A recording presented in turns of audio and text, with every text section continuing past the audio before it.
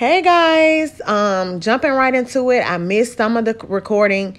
I don't know what's going on with my phone, but anyways, that is beef Angus Top Sirloin. I had some pink Himalayan salt there first that I was seasoning that with. I'm going in now with ground black pepper. That is my garlic powder. Next, I have my El Paso hot and spicy taco seasoning that I'm going to go ahead and put on my meat. I sped up this part. It looks a little bit weird. But anyways, basically working the seasonings in there really good. I was distributing my Smart Balance original butter. I don't know if it's actual butter, but I like to put the steak in there and cook it in like this griddle thing. I'm not sure what it's called, but I like for it to cook evenly on both sides. So I'm trying to split it up so that it can cook evenly on both sides. And then once it browns a little bit, I turn it over. I had this little thing on about 250 because that steak is thick, and because I'm cutting it up into smaller pieces even after this, I wanted to make sure that the steak was still going to be tender and not too tough. So you don't want to cook it too high, and you do want to cook it in some butter or something like that. You know, just to give it a little extra flavor. And like I said, cook it on low and let it get a little bit tender. I'm adding some lime in there, which I actually meant to add earlier and almost forgot, but my boyfriend reminded me. So I went ahead and just added some lime in there as well, so I can cook in there with that. And stirring that up some more, just making sure all the seasonings are in there. And by that time, it is time for me to take it out. I do like my steak well done. Medium well to well. It doesn't have to be completely well done, but it needs to be as close as possible. Like I said, I did want it to be tender.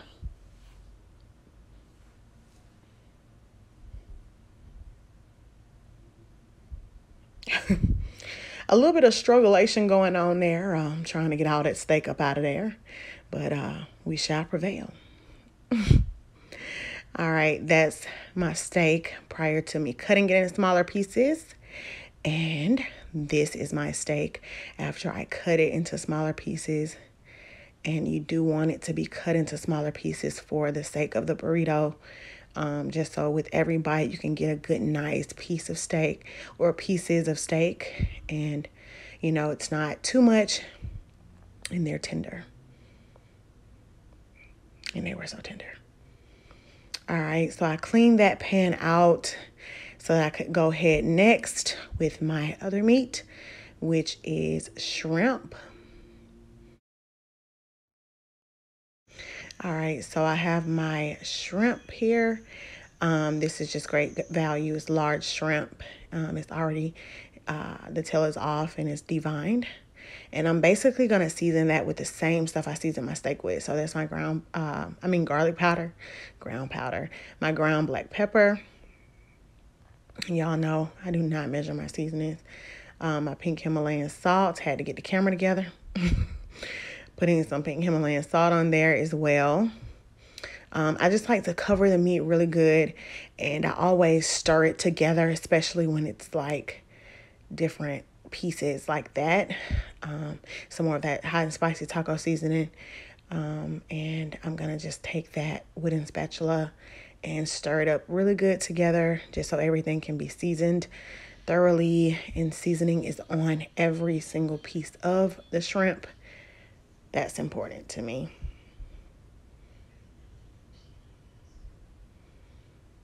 And now just using some scissors to cut that up.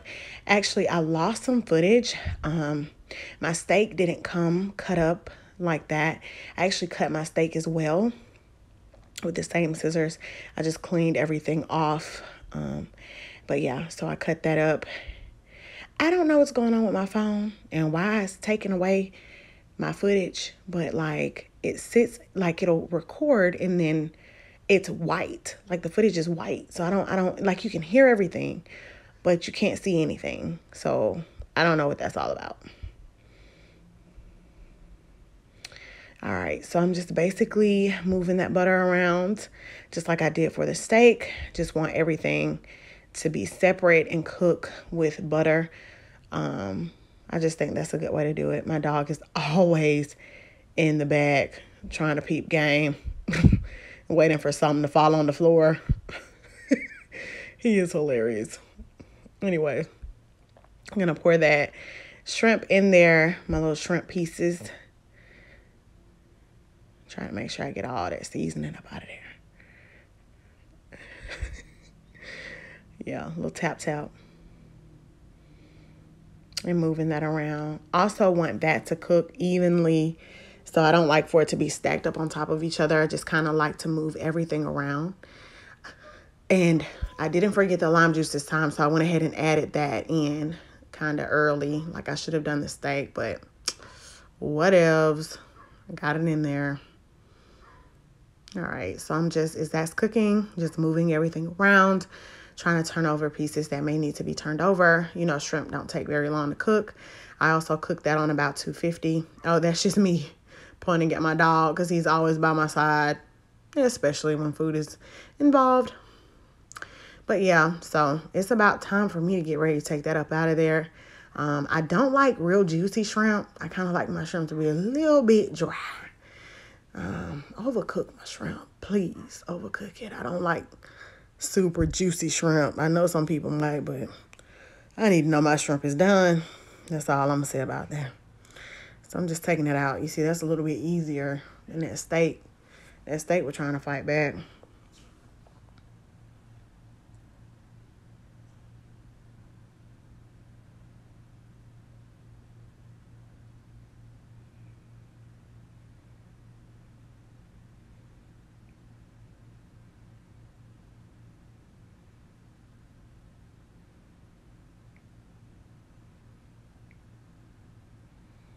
All right, so for my large burritos, that's the Ole large burrito tortillas, and I use 2 of them.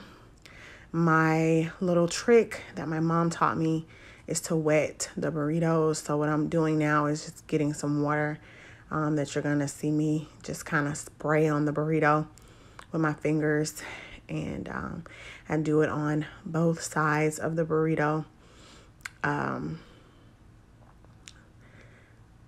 So I'm just basically showing you what I do with that.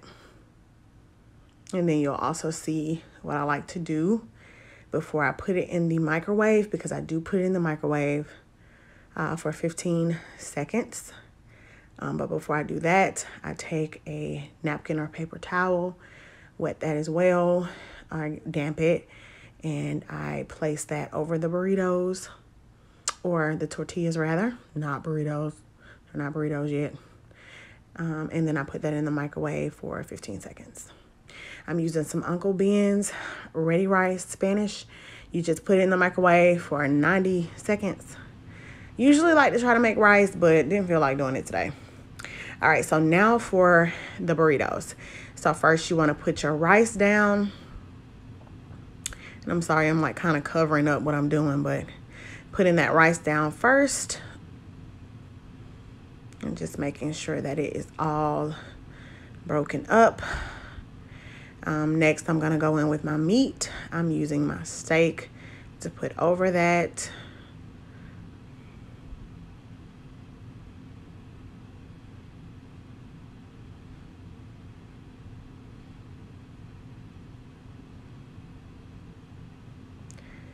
And then I think I might have given that piece to my dog. No, I didn't. Oh, it must have been a big piece. I'm not sure what was going on right there.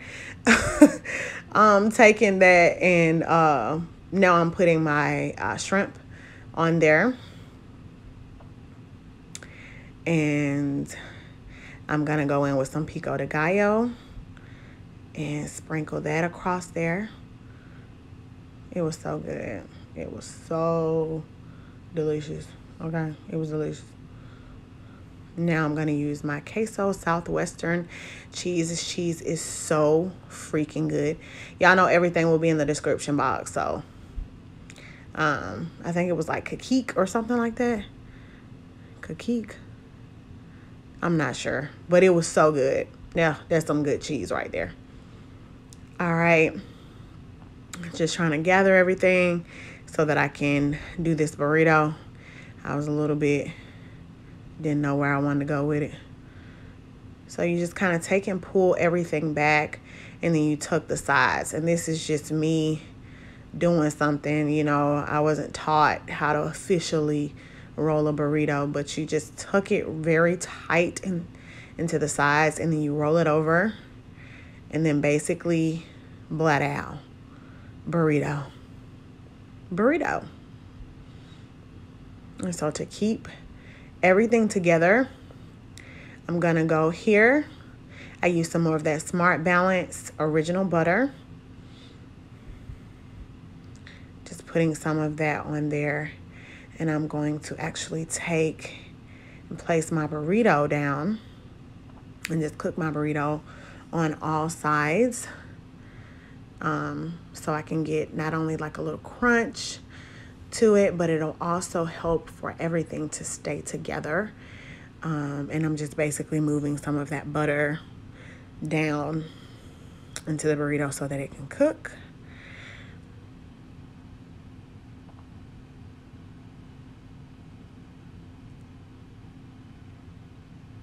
And I'm, you know, just letting that cook.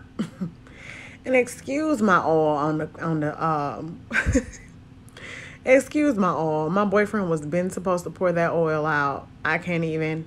I think we might have made some chicken in there like yesterday, and he never poured the oil out like I asked him to. And I'm actually just realizing that the oil is on the stove while I'm doing this. Shaking my head. Anyways, he's the best still. He's still the best, even though he didn't pour that oil out.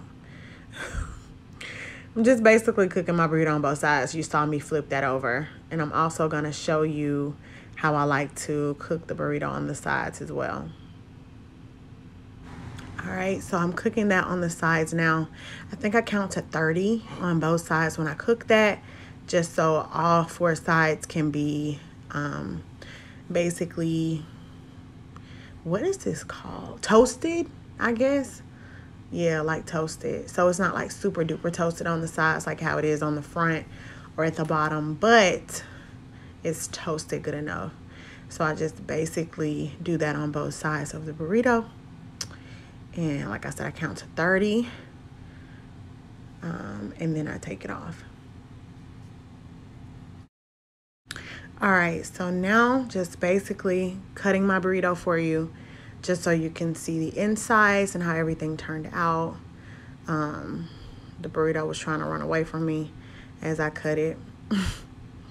As you can tell, it's always some type of struggle going on, trust and believe. And voila, look at that. You see the steak, you see the shrimp, of course you see that rice, the cheese. You see a little bit of the pico, but it's kind of camouflaged in there. Oh, it was so good. It was so freaking good. Now, I do put hot sauce and sour cream on top of my burrito. So delicious. Ate it with some chips. Thanks so much for watching.